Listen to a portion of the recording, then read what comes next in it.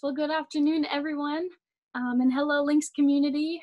Jamie and Peter, we're here from our student government.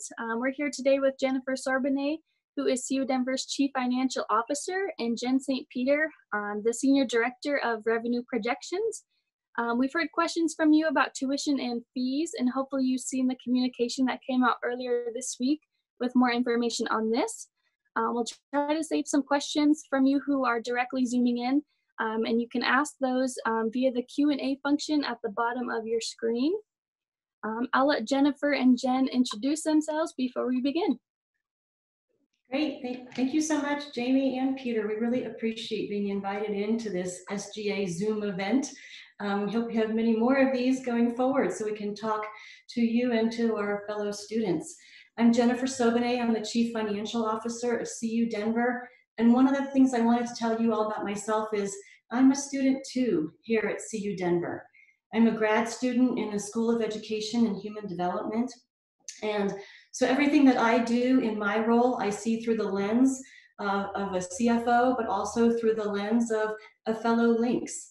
And I hope that as we go through our conversation today, you can see some of that happening. Before we get started, Jamie and Peter, I just want to thank you. You have been phenomenal leaders pre-COVID and now through this time that we're going, this completely uncertain and different, unexpected time that we're going through together. And I appreciate so much of the time and energy that you put into meeting with us, with the administration, with the faculty assembly, with the staff council, really working to figure our path forward together. So I just want to acknowledge that.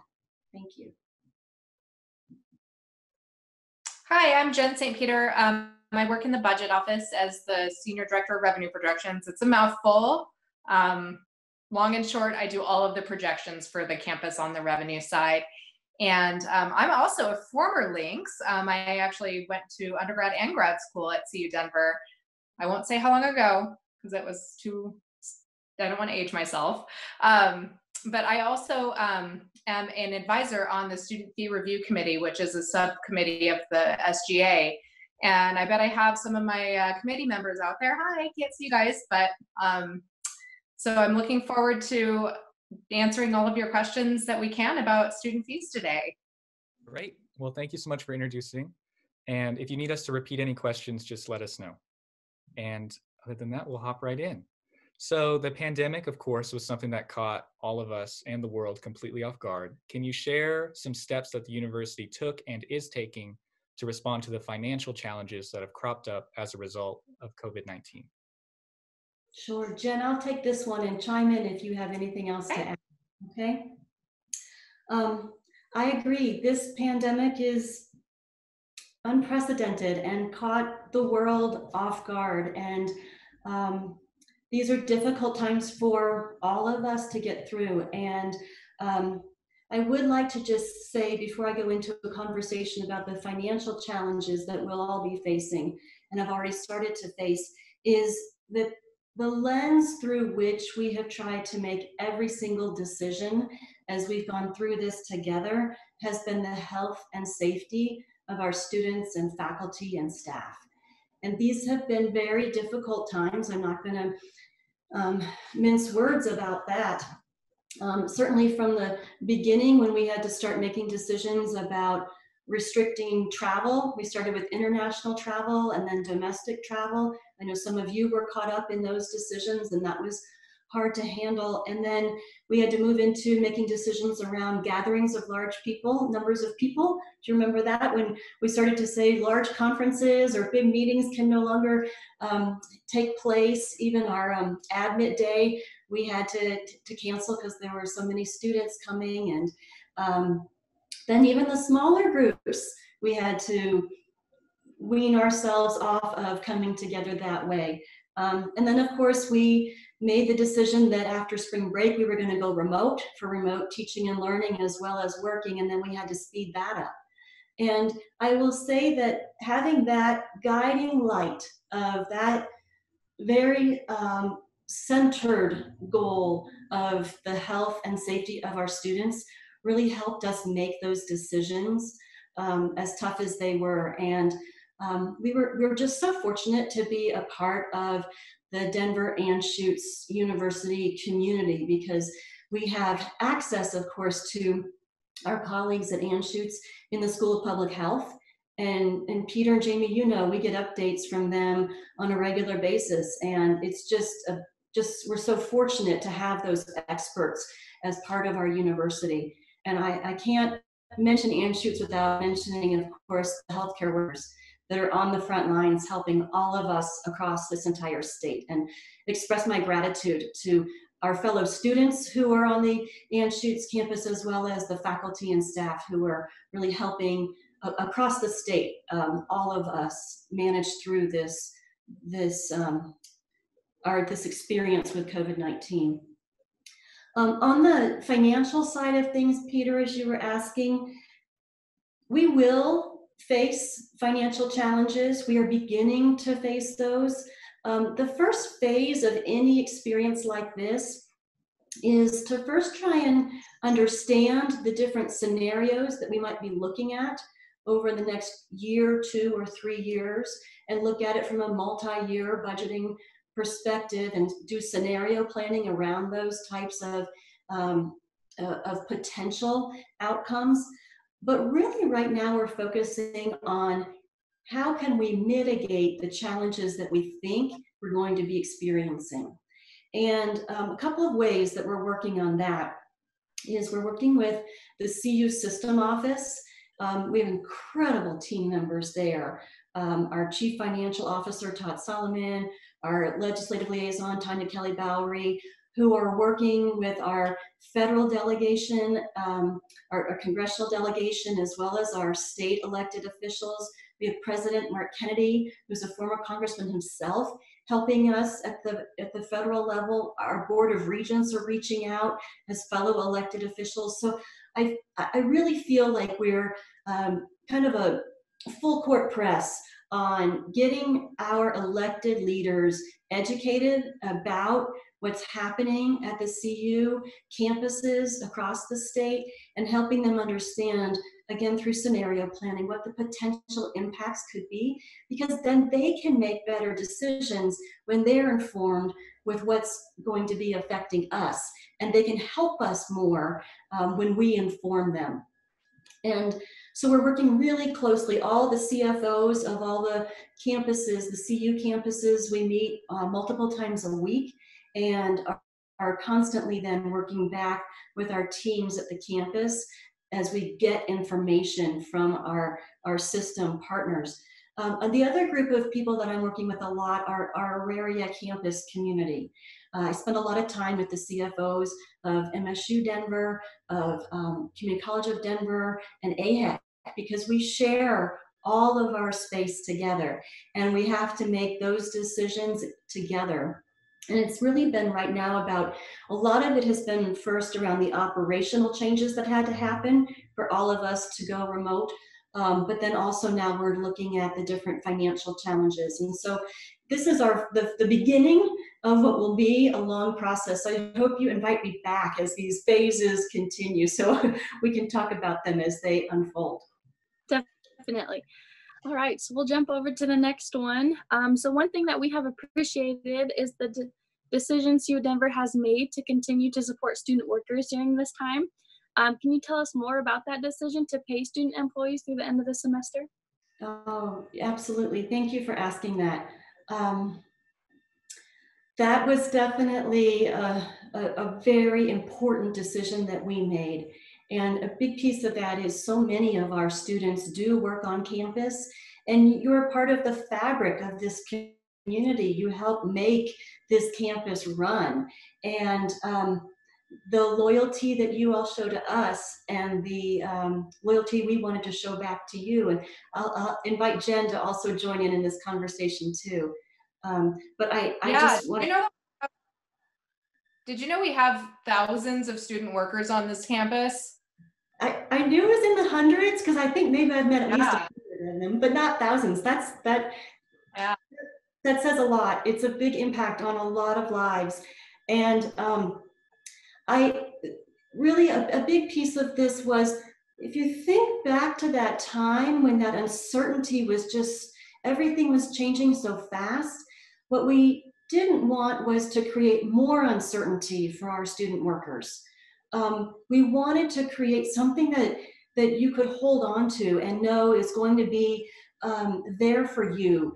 And another piece of this, and this is as a fellow student talking now, is I think also when you can set aside that worry, you can free up more headspace for actually doing your homework and doing it well and thinking about your classes and prioritizing those.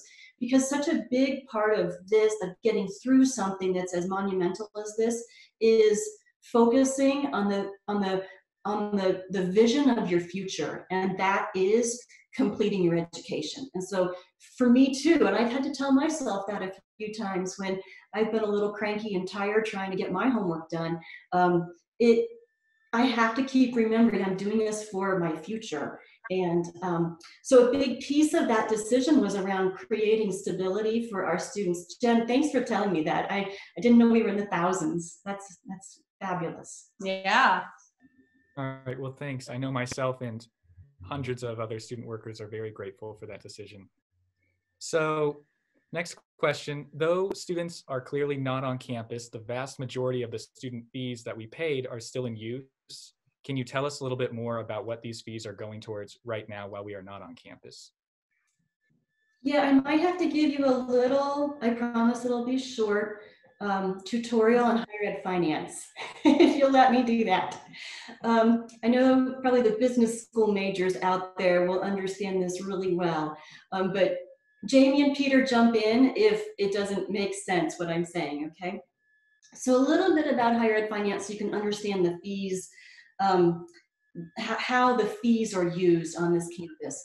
So we have multiple funds. It's fund accounting for those of you out there in the business school. We have the unrestricted fund, which is where the tuition and the majority of our fees go, as well as the state support that we receive. Then we have restricted funds and we have auxiliary funds. I'm going to talk for a moment primarily about auxiliary funds. And the auxiliary funds, think of that as businesses that run on our campus. It's not like the general ed, the unrestricted fund, which is where the teaching and learning occurs and how we really pay for our faculty and staff and our buildings. But these are actually businesses that take place on our campus. We're kind of like a small city on our campus. So we have things like housing and dining and parking and the Lola and Rob Salazar Wellness Center. And those businesses have to bring in enough revenue to cover the expenses of that business without having subsidies from elsewhere. And so I'm going to take the Lola and Rob Salazar Student Wellness Center as an example, because that's an example that all of you can relate to, because you all voted to create that building and create that amazing space for you to have as CU Denver students. And you voted to charge yourselves a fee, a per credit hour fee, and Jen will help me with how much that is, but a per credit hour fee to pay for the construction of and operations of the wellness center. And those fees cover the debt service on the bonds that we had to issue to be able to have the money to construct the building. And those fees also pay for the ongoing operations of the Lola and Rob Salazar Student Wellness Center. And that includes the employees, including many student employees who work in the wellness center. And so those fees go towards the expenses of running that wellness center. And obviously the bonds that we took out to be able to construct that building go on year after year after year after year. And so those fees will continue to pay those bonds. Yeah, and just to jump in real fast, our current debt on the wellness center is $31 million. So that's a lot of money. And every year we spend $2 million on that debt service payment. That's almost 60 cents out of every dollar that student fees come in for. So a lot of it is just paying for, you know, the borrowing that we had to do in order to build the building, not necessarily the operations. All right, thank you both. We're gonna skip question 4 because I think you both have already answered that. So moving on, we're gonna ask, for those who lived on campus this year or purchased a parking pass, can you specifically touch on how those were handled? Jen, do you mind taking that one? Sure. So for many of our students that come to CU Denver and live on campus, Lynx Crossing becomes their home.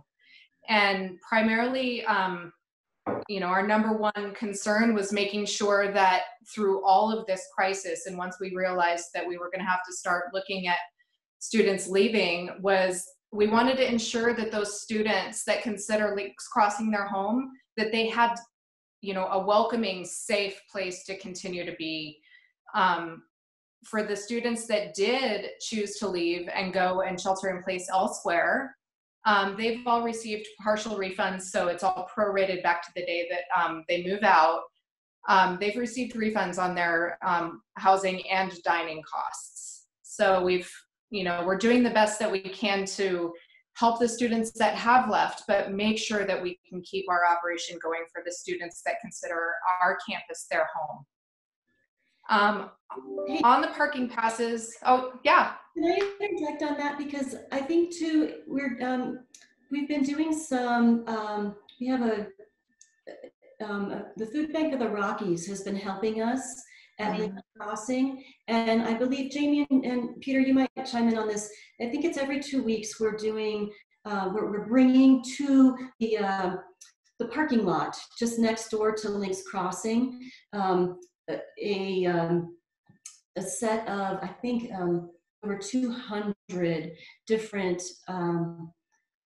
sets of packages of bulk food for our students who might need them. So I think another great thing about Lynx Crossing still being a home for many of our students is we also are able to have food delivered there. I think it's every 2 weeks.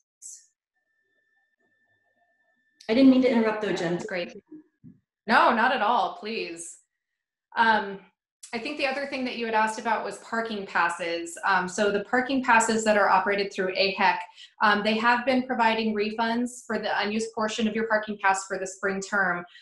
I do want to say that today is the deadline. So if you had a parking pass and you haven't requested a refund, please go to the AHEC website, ahec.edu, and go and find the parking and transportation page, and make sure to request your refund by today so that you guys can get that money back for your unused portion.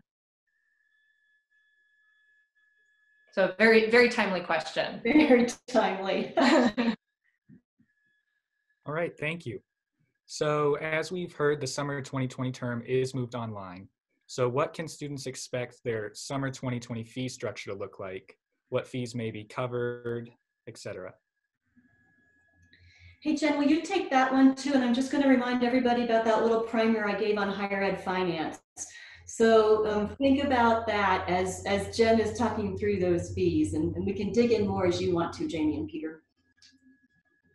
Yeah, the decision to go on campus remote, I think was really hard for all of us. We really looked forward to seeing everybody on campus and kind of the life that comes back to campus when the students are around and in the classrooms and walking around. So I think it's been really hard for everybody. Part of the thing that we've done over the last couple of weeks is really look in between the couch, under the couch cushions to see what we could do, recognizing that if students aren't on campus, they don't have access to certain activities and certain spaces.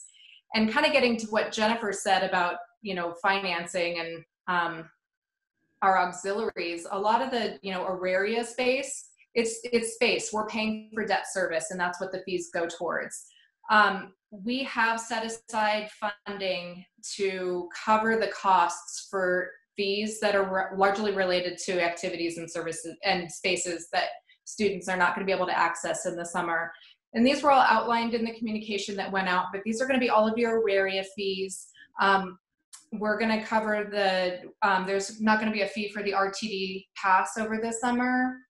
We're not going to be charging the Wellness Center fee. Now, keep in mind that those services are still going to be available to you where they can be. So The Wellness Center is going to continue offering remote classes that I hope you guys are all taking advantage of, because it's a great way to help keep you sane when you're locked in your house. RTD is still providing services as well. Hopefully you're not going in outside of safety, and then the health center is also still open. We're going to be covering that cost, that fee, but the health center is still open. So if you do need some sort of service from the health center, please just give them a call. Make sure that they can help you, hopefully over telemedicine. And if not, they'll ask you to come in, but just give them a call first. This is going to be a really big discount to your student fees in the summer. We are going to continue charging for student services. So all of your student life, your career center, your writing center, all that stuff that we've worked so hard to bring remotely very quickly, we're going to still be charging for those. And I'm hoping that you guys are all using those services. And I'll just, oh, sorry, Jen, yeah. Can I chime in? I think that it's a really good point that you're making, is that a lot of there's a group of fees that we'll continue to charge all of the fees. What we're going to do is cover through university funds the cost of some of those fees. But some of those fees that you're going to continue to pay in the summertime are really important ones that you all should be accessing those services. It's like the counseling center. It's like the writing lab and the tutoring lab and the learning resource center. Like those are things that please continue to access those. They've all moved to remote capabilities and are there and waiting to serve you. It's the same reason that I know that we made the decision that in the springtime that we need to not be refunding tuition and fees for the spring, because we've continued all of those activities, the teaching, the learning, the counseling center, the Phoenix Center, the writing lab and tutoring labs, like things that we all rely on. All of those services are simply remote right now. So access those services. They are there to help you be successful in these uncertain times, as well as specifically in your academic areas. So they are there waiting to hear from you and to help you. Sorry, Jen, keep going. No, not at all. I think that was pretty much all I was going to cover on summer fees. Oh, we're going to cover the online fee as well. So whether your instructors are choosing to provide your coursework through a remote environment, or they're going to move that course to online, there's not going to be any cost difference to students because of that decision that our faculty and staff are making. Great news. Thank you both. All right. So can you both tell us a little bit about what financial resources are available to students, or who they should talk to if they're interested in receiving additional support? Sure, I think Jen and I will need to tag team this one too. Yeah. So financial resources, I think first of all, let's talk a little bit about the CARES Act. We're beginning to get some information about the CARES Act. Right before this meeting, I was on the phone with the CFO at the system office, and he's getting more information for us about ways in which the money can flow for the student aid, as well as what will happen with institutional support from the CARES Act. So please just keep your eye out on the communications that we're sending out. Those, I know they come, you get a lot of email, but please keep your eyes on those. As soon as we have information on that, we're going to be able to push that out quickly. Another area is part of the CARES Act. If indeed you are unemployed, there is a lot more money that's going through the unemployment insurance work at the Department of Labor and Employment. So if you haven't been on their website and you have become unemployed, please make sure that you reach out and get those benefits for yourself too. For those of you too who might need a little extra help going through this emergency financially, reach out to our Loving Lynx team on our website. And Jamie, maybe there's a way that you can get that website out to your fellow students. But the Loving Lynx Fund is a fund of philanthropy. We have fundraised for money to go into the Loving Lynx Fund. There are many people, faculty, staff, even students have donated to the Loving Lynx Fund, and corporations have, other foundations have, and that money is there for students who are in an emergency and need a little bit of extra help. And there's an entire process that you can go through to be able to get that help, and that's definitely worth going on to the website to fill out the application to receive emergency resources. Also, for anybody who goes onto that website, you will also be referred out to community resources that can help you. So it's not just what the Loving Lynx Fund can do for you. The staff that are behind the scenes doing all the work are going to make sure that you get connected to community resources that can also support you. Jen, are there some others that you wanted to add in? Yeah, I mean, I think if you're concerned around making your tuition and fee payments, please contact the bursar's office, and we have lots of options around payment plans and figuring out financial plans for moving forward so that we can keep you on track to finishing your degree with us. All right, thank you. The Loving Lynx Fund is definitely very important right now. We'll make sure to get that link out after this. Thanks. So I know we're almost at 3, but I think we want to continue on with some questions that were asked from the participants who are watching. So if it's okay with everybody to go till 3:15, I think we can extend a little bit. Yeah. So what discussions are underway about potentially funding student workers through the summer term? You know, those discussions have just begun as we're making our way from spring thinking into summer. As you know, we've just made these decisions about the fees. I think the biggest thing, because we want it to impact everybody, is the decision about the fees. All right, thank you. So we'll move on to the next one. Will we receive partial refunds for fees we paid for spring 2020? For example, the rec center, which we didn't get to use the whole semester. But I think you all have already addressed that. Yep, I think I addressed that. All right, so let's go on to the next one. What are we thinking about going online for fall? Oh, wow. So that decision has not been made yet. And this is one of those enormous decisions, similar to the one that we had to make to even move remote for the spring semester. And that's something that we will not be making immediately, because what we want is to be able to have as much information as possible that allows for us to make the right decision for all of our students and faculty and staff. I will tell you, I know that everybody wants to come back onto campus. I do too, so much. And this will depend on the advice that we get from our public health experts. This will depend on the decisions that are made at the national level and at a state level and at a city level. And obviously it will depend on what we determine is most, the best way to be able to protect the health and safety of our students and our faculty and our staff.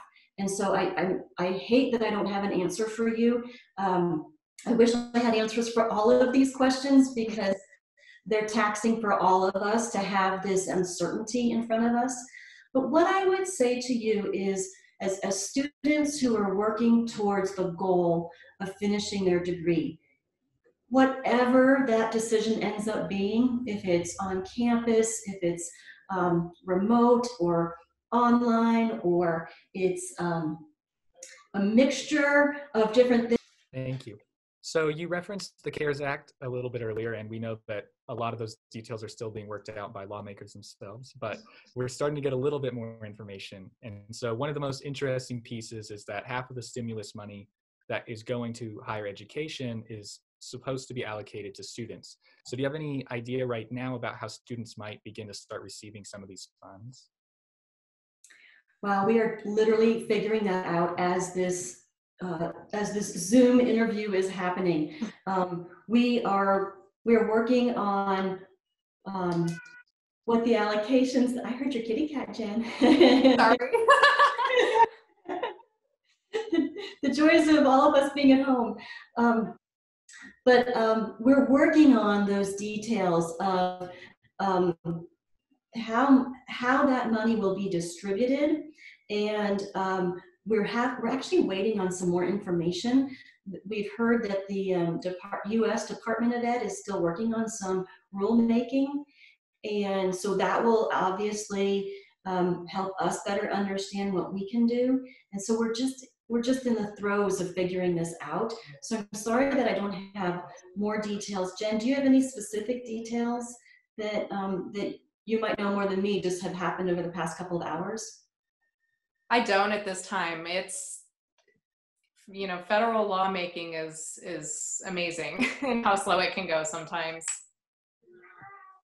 I'm sure we're figuring out as we fly the plane, right? That's right. I'm sure this is information that we'll be able to get out really quick once we find out, though. Oh, yeah. Peter, you're so right. Thank you for saying that, because that's exactly what we would do. Is as soon as we get this figured out, I know everybody is waiting for that information, and as soon as we get it out, that's why I mean keep watching your email for those communiques that are going out, so that you have that information as soon as we do. We're going to be getting that out to you. And I think, you know, Peter and Jamie, it's a good reason why we need to continue to do these, because as we get more information and as the events unfold, we can talk about them as we know them. So I'm just sorry that I don't have more information right now. That's okay. Thank you, Jennifer. All right, here's another one. So what if a student that's in a specific school or college, let's say College of Arts and Media, can't do on-site learning? I know the student would still get credit, but he or she is not getting the experience. Are any adjustments being made? Are any adjustments being considered in a case like this?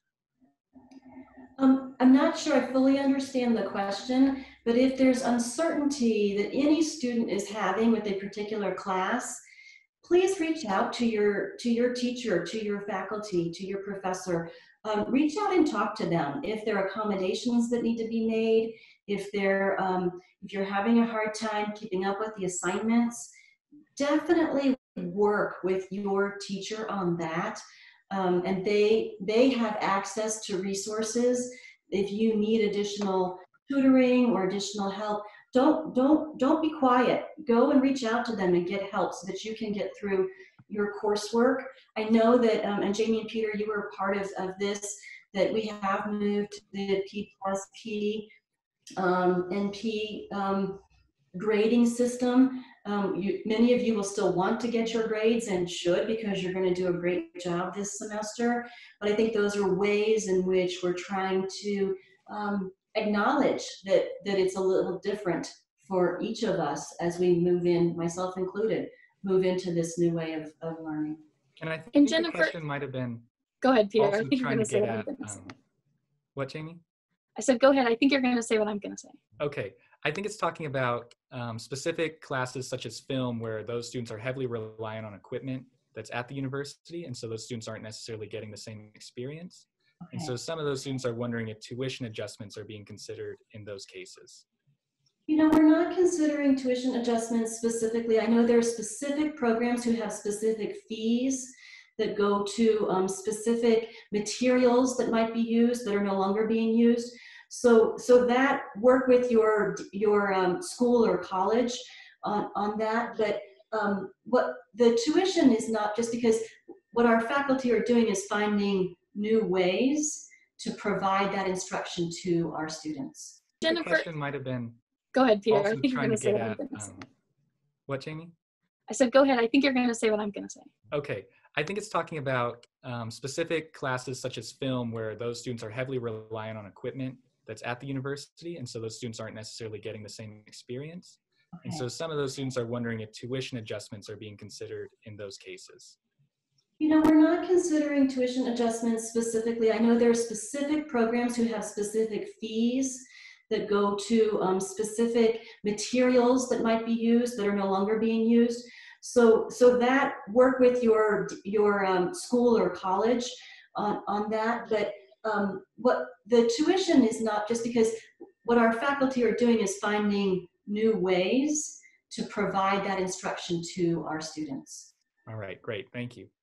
So Jamie, I think that's all the questions we have from the audience right now. And I know we're over time, so we'll begin to wrap things up. So thanks, Jennifer and Jen, for joining us, and for all of you students who also joined and were able to get your questions answered today. So as we have said a couple times, this is part of a regular series of conversations that we're having with CU Denver leadership to ensure that your questions are being answered during these times. So please continue to keep an eye out on your email and also on social media for more conversations to come. So thanks, Jennifer and Jen. Thank you. Thank you. Really We'll chat appreciate it. soon.